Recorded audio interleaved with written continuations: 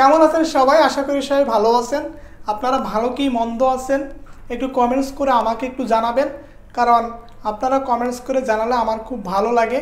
কারণ আপনারা ভালো থাকলে আমি ভালো ভালো কাজ করতে পারবো এবং আমার কাছে শুনতেও ভালো লাগবে। আজকে আমরা যে টপিকটি দেখব সেটা হচ্ছে সাক্ষ্য আইন।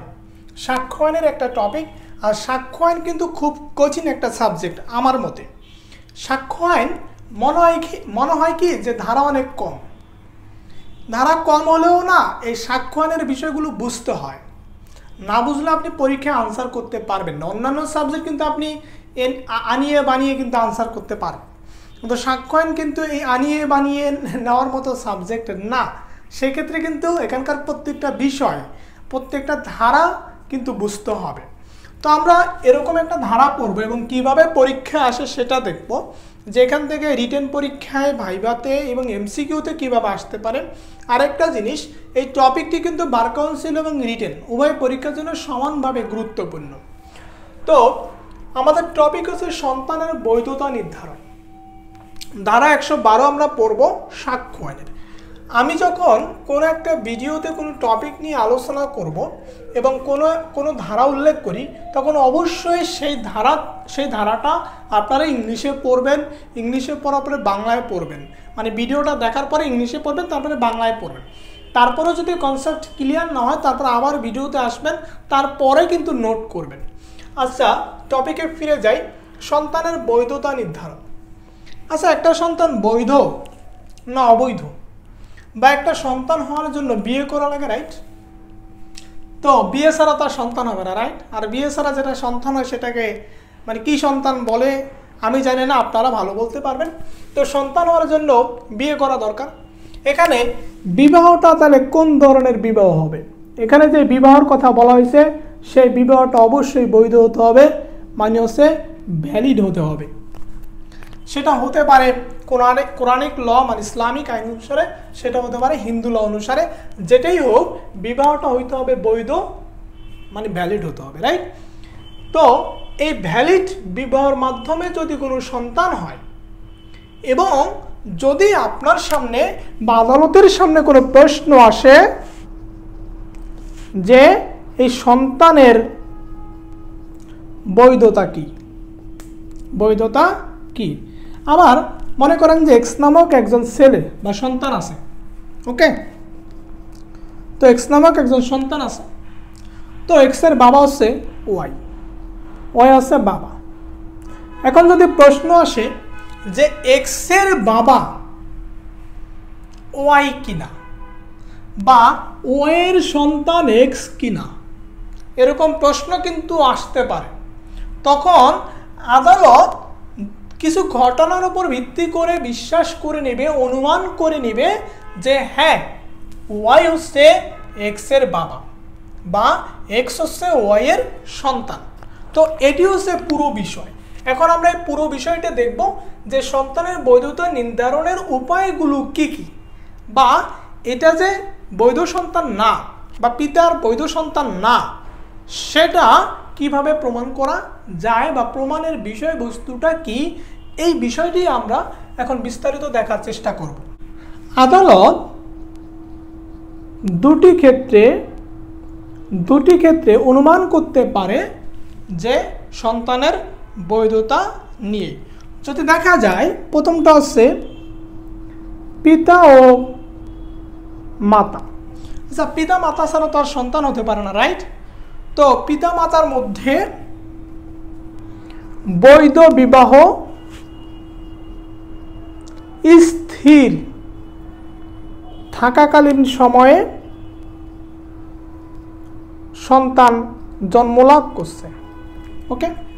মানে হচ্ছে পিতা মাতার মধ্যে বিবাহ থাকাকালীন অবস্থায় যদি সন্তান জন্মগ্রহণ করে, তাহলে সেই সন্তান হচ্ছে পিতার বৈধ সন্তান। এটি কিন্তু আদালত অনুমান করতে পারে। আচ্ছা, সবসময় কি বিবাহ স্ত্রী থাকবে এমন কোনো কথা আছে? বিবাহ বিচ্ছেদ হয় না, স্বামী স্ত্রীর মধ্যে ঝগড়াঝাটি। তো মনে করেন যে 2 নম্বর কারণের সঙ্গে বিবাহ বিচ্ছেদ হয়ে গেল। তো বিবাহ বিচ্ছেদ হয়ে গেল মানে এই যে আমরা যে পিতামাতা বলতেছি এদের মধ্যে এখন রিলেশন নাই, ওকে? তো বিবাহ বিচ্ছেদ হয়ে গেল। বিচ্ছেদ হওয়ার যদি 280 দিনের মধ্যে সন্তান জন্মগ্রহণ করে সেই সন্তান এই পিতার বৈধ সন্তান। ওকে, মানে হচ্ছে ধরেন আমার মা বাবার মধ্যে বিবাহ বিচ্ছেদ হয়ে গেল। এখন প্রশ্ন আসলো যে আমি আমার বাবার বৈধ সন্তান কিনা। দেখা গেল যে আমার মা বাবার মধ্যে সেপারেশন হওয়ার পরে 280 দিন অতিবাহিত হওয়ার মধ্যে আমি জন্মগ্রহণ করছি, তাহলে আমি আমার বাবার বৈধ সন্তান। আর যদি দেখা যায় যে 280 দিন পরে আমি জন্মগ্রহণ করছি, তাহলে আমি আমার বাবার সন্তান না, বৈধ সন্তান না। এটা হচ্ছে আদালত অনুমান করে নেবে দুইটা ক্ষেত্রে। এখন প্রশ্ন হচ্ছে যে আদালত যে অনুমান করে নিল সেটা কনক্লুসিভ প্রুফ কিনা।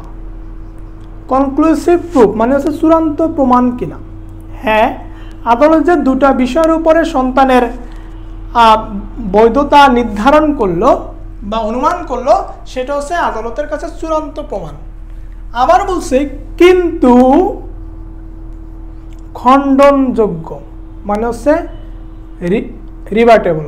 ওকে, মানে আপনি এটাকে আপনার যুক্তি দিয়ে আদালতের কাছে বলতে পারবেন যে না, এই পিতা যে সন্তানের বৈধতা দাবি করে বা সন্তান যে পিতার বৈধতা দাবি করে এটা কিন্তু খণ্ডনযোগ্য। কিভাবে? এখন মনে করেন যে আপনি ডিফেন্স হিসাবে কি দিবেন, যে সময়ে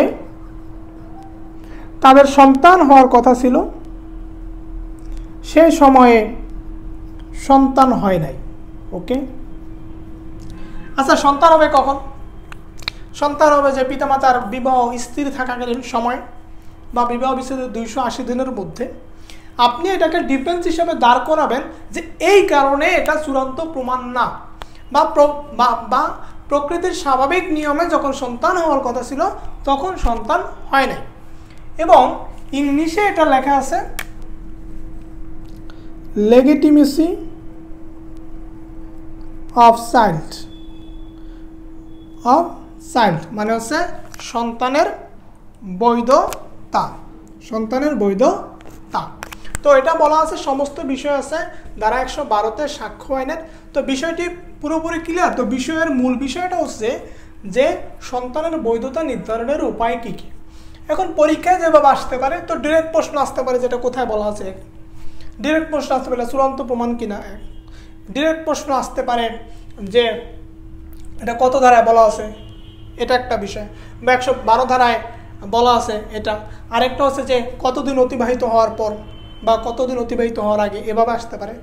রিটেন পরীক্ষায় যেভাবে আসতে পারে যে আপনাকে একটা ফ্যাক্ট তুলে দিল যে এক্স কে দাবি করা হয় ওয়াই এর সন্তান, কিন্তু এক্স এর ওয়াইফ হচ্ছে জেড। ওকে, মানে হচ্ছে ওয়াই এবং জেড হচ্ছে পিতামাতা। তো পিতামাতার বিবাহ বিচ্ছেদ হলো এত তারিখে। আমরা একটা তারিখ বলি, ধরেন এত তারিখে বিবাহ বিচ্ছেদ হলো। দেখা গেল সে এই এক্স জন্মগ্রহণ করলো এত তারিখে, তাহলে এক্স এই ওয়াই এর বা পিতার বৈধ সন্তান কিনা আপনি প্রমাণ করুন।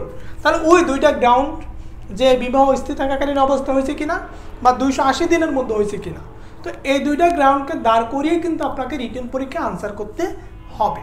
তো এই হচ্ছে determining of legitimacy of children বা চাইল্ড, মানে হচ্ছে সন্তানের বৈধতা নির্ধারণ সম্পর্কিত যাবতীয় বিষয় সাক্ষ্য আইনের 112 ধারা অনুসারে। আর আমার চ্যানেলে যারা নতুন আছেন তারা যেটি করবেন, আমার চ্যানেলের প্লেলিস্টে গিয়ে কয়েকটি ভিডিও দেখবেন। দেখার পরে যদি মনে হয় যে এটা বার কাউন্সিল বা জুডিশিয়ারির জন্য, তাহলে আপনি সাবস্ক্রাইব করে অবস্থান করবেন এবং অন্যকে জানাবেন। তো ভালো থাকুন, দেখা হবে পরবর্তী ভিডিওতে। ধন্যবাদ।